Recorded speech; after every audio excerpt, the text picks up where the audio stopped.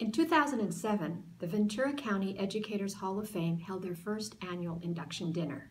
Since then, well over 50 individuals have been inducted into the Hall of Fame. The Hall of Fame nomination form is effective and straightforward. However, in the process of receiving and reviewing nominations, we have taken note of many things. Certain things can make the nomination of an individual more effective and more efficient. This video is a guide to putting together the most effective and complete nomination form. The Hall of Fame nomination form is one-page double-sided or 2 full pages in length. Section 1, Nominee Information. As this section states, nominee information, please write in all information about the nominee, name, address, email, phone number, etc. The bottom of the page pertains to service in education. Please list all areas served in education and for how long and where served. Example, English teacher, Channel Islands High School, 1982 through 89. Taught summer school math, Camarillo High, 1979 through 1983. Taught night school English as a second language, 1988 through 1990, Moore Park High School. Please select the category or categories of service that apply to the nominee. Section 2, Honors and Recognitions and Community Service. Please draft a comprehensive list of all the honors and recognitions the person has been given and date received. This includes awards within the community at large and for contributions to education.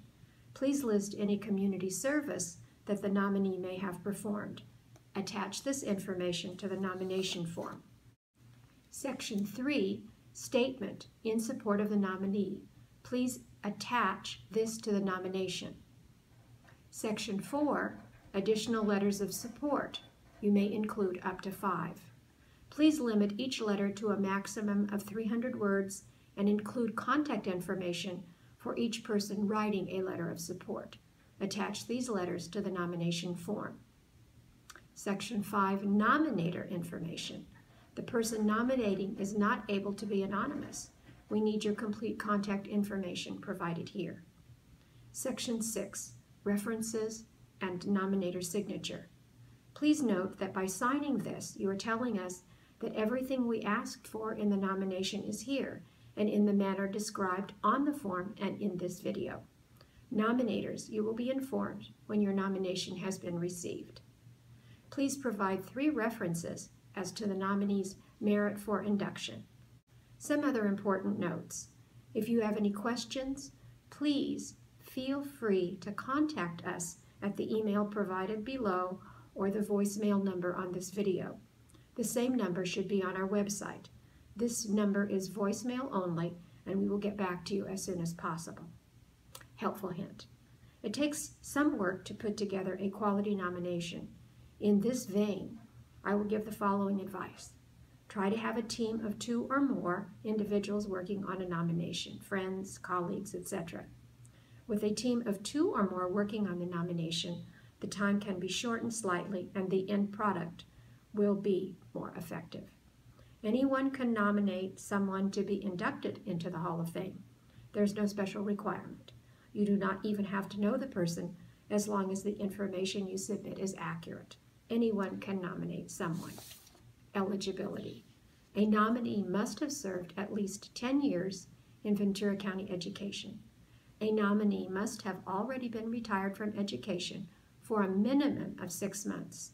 If the nominee is retiring at the end of the school year, say June 10th, the nominee is not eligible until January 10th of the following year. Substitute teaching counts as retired. Posthumous nominees are eligible. There are several posthumous inductees into the Hall of Fame. Lastly, we reserve the right to return nominations that have been improperly filled out or submitted. This rarely happens, though. Remember, we must receive the nomination forms by Friday, February 2nd, 2018, and the induction ceremony is Saturday, June 2nd, 2018. Eligibility.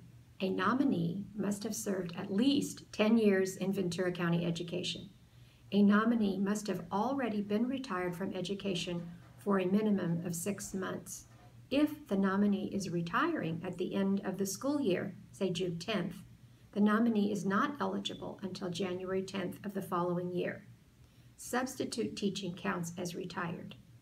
Posthumous nominees are eligible. There are several posthumous inductees in the Hall of Fame. Lastly, we reserve the right to return nominations that have been improperly filled out or submitted. This rarely happens, though. Remember, we must receive the nomination forms by Friday, February 2nd, 2018, and the induction ceremony is Saturday, June 2nd, 2018.